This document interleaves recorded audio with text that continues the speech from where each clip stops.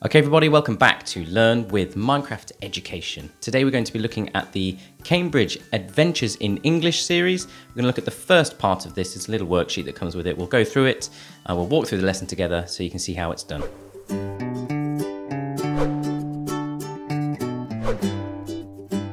Okay, so here we are at the home screen. We're going to go to the new and featured stuff in English Adventures with Cambridge and create the lesson. There's a bit of a download that comes with this one. And this cool kind of cinematic intro. And we're going to make sure we've got our Explorer's Guidebook here. And we're going to go through the answers to this together. I'll pop stuff up on screen as we go. So we're going to have a chat with Captain Gary now, who's going to say, "Can I help you?" He's going to invite us to look something. Let's go for around on that one. Around. So we're going to go and have a look around the boat. Yeah, some cool little hatches and stuff to explore. Little living area and stuff down here, which is nice.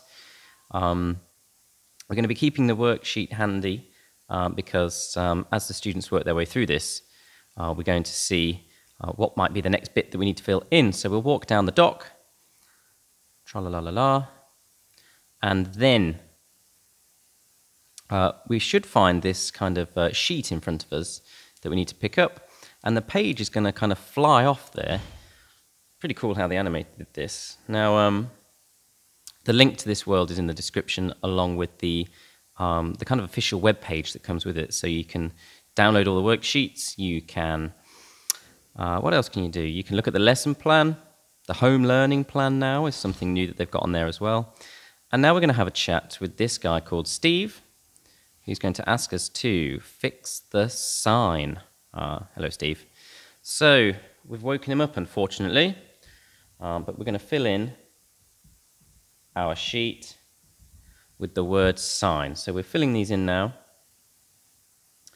And when we get to the end of our sheet, we're going to fill these in, and it's going to give us the name of the book that we find in the library. So we're going to collect our coin there, jumping up and collecting that, get the page again, and it gives us another one of these really cool cinematic interludes, which I've not seen in any of the lessons before. They're pretty cool. Probably this is why this version had a really big update required that went with it. So yes, we're going to keep filling in the worksheet as we go. Of course, this is an English lesson, essentially. I can do it as part of your ICT, but primarily an English lesson. So the sheet flies up there. That is pretty cool. Lands back down on the other side, and it is landed on the other side of this gate here. That, of course, we're going to need to open. There'll be a little puzzle there at the front. So we're just going to rotate these 4 blocks here till they spell open, O-P-E-N. Open the gate. So yeah, your students will need to solve this to get through. But, you know, I think they can figure that out. It's a four-letter word to get through the gate.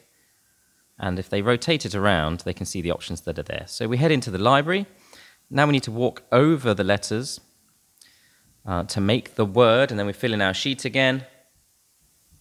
Library. Why? Okay, I'm going to talk to Lilac, the librarian, who makes us her new assistant. In a moment she will, and at which point we'll be able to fill in the gate. So Lilac's kind of in charge of this awesome library, with bookshelves everywhere. So she's made us a new assistant, which is nice of her. Let's fill in the sheet. And for each of these, you'll notice there's a little number underneath a certain letter. So if you take that letter, it spells another word later on. So we're going to head up to the vending machine. Lilac needs a coffee. And then we're going to collect this coffee for her. I need a coffee too. We're going to head back with the coffee. So yeah, that's where we can fill in the sheet. COFFEE for the coffee. Lilac wants a hot drink, you buy her a coffee.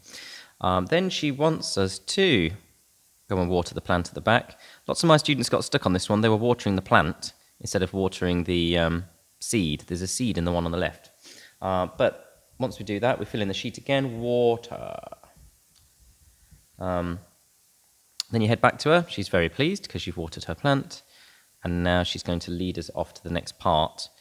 But as you can see down here, there's one more word to say the floor is broken. And this every other letter there is missing, unfortunately. So let's have a chat with Lilac, see what she says. Look at the floor, it's broken. The word is, and then she's going to give us one letter. I have one letter, take it, here you go. What's she given us? She's given us an R, so I'll put that there. And I think it's trying to get us to spell adventure. So let's start putting these in. Now, you need to explore the two little balcony areas, and there's also a chest which you'll find up the stairs on the right up here with all the different parts in. So we'll fill in the word adventure on our worksheet. Adventure. And then let's go ahead and start filling in our word at the bottom. So 28 was U for around. 3 was S for sign. 12 was E for open. 7 was R for library. Well, that's strange. 7 isn't on this one at the bottom. Maybe we need that for next time. 74 is A for assistant. Let's keep going through this. I think there's a typo maybe. 41 is R for water. 36 is T for adventure. I can see what it's supposed to be. 93 is E for coffee.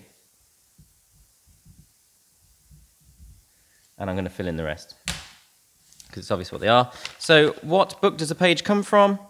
Well, it says here, I don't know if you can read that, adventure, when we fill in all the missing bits there. So that takes us to the end of what I would call the first lesson. So I think your students can fill in that sheet, work through. That's about one lesson's worth of work.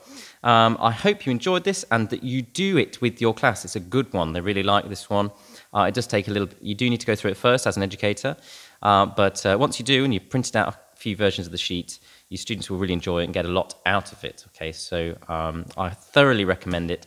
If you enjoyed today's video, please do like the video and also subscribe to the channel, and I'll see you later in the week.